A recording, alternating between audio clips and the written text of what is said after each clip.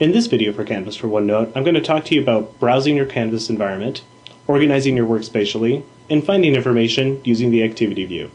Let's go right ahead and start talking about browsing the notebook. This is one of the primary features of the Canvas that we think you'll use the most.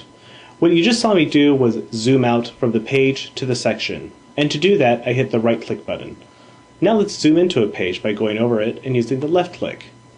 We make left click and right click the primary ways to browse a canvas, thinking that this will help you get around faster. You could also manually zoom in and zoom out using the wheel.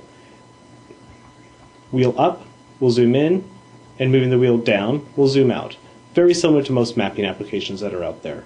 This can be great when you want to find a greater level of detail on a page that you may not see with the default view. There's another mode that will change the wheel behavior that we call scroll mode. On pages like this that might be slightly longer, you can actually left click into them again. You'll notice that the page will get closer and fill up more of the screen. Now if you use the wheel, we're actually going to scroll up and down. This makes it really easy to read your content without having to worry about it panning from side to side if you were to do that.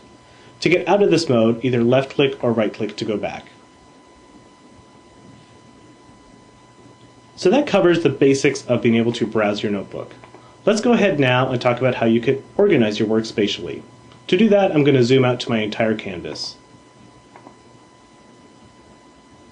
What you see here is that I've got a few different sections with a few different pages in them, and I want to reorganize this.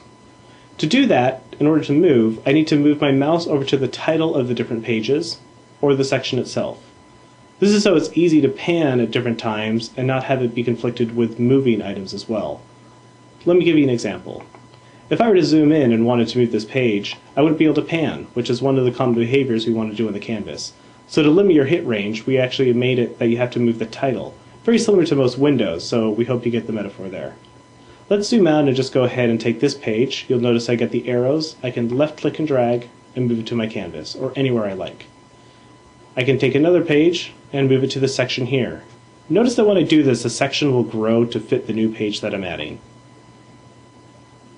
I could also have done this by actually resizing this section initially. If I go to the right or bottom sides, you'll notice I get an arrow showing that I can resize this.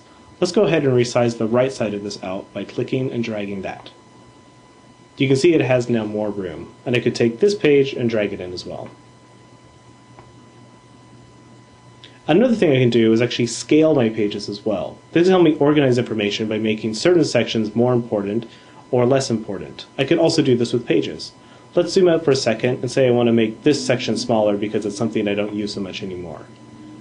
But this section over here is something I want to look at frequently, so let's make it larger. And maybe specifically it's a certain page. I can take this page and make that larger within the section itself.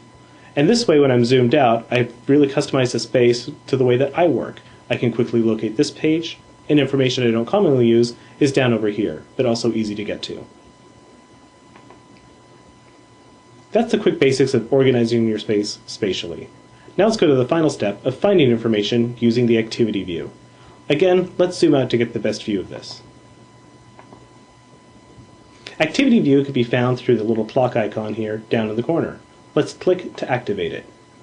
You'll notice that some of the pages may dim out or light up depending on the date range selected. And I have a little bar down here. This may look a little bit different, at least the dates will, depending on when you last or first modified content. I can actually adjust the date range on both ends to set the range. I can drag this left end to set when things started, and this right side to set when they end. And then clicking in the middle and dragging left to right will highlight the different items that were modified during the time that's highlighted. So you can notice here that over this time in March, there's only a few pages that I happen to touch. And you can notice that they're spread out throughout the canvas.